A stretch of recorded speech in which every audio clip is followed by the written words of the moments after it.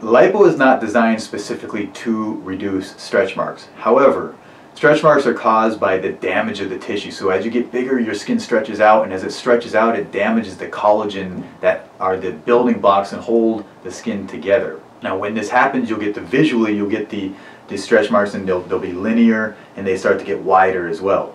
Now when you have tension, meaning you're bigger and they're putting tension on the skin, those stretch marks will tend to be bigger and darker and more purple. When you reduce that tension, so reducing the volume and making you smaller, the skin inherently reduces in size, and that will make the stretch marks smaller. So the stretch marks aren't going to disappear. The damage that was done previously isn't going to be undone. However, the visibility of the stretch marks will be reduced. And it does that by reducing the tension this way, and then it shrinks in this way. So the stretch marks tend to get a lighter color and less visible.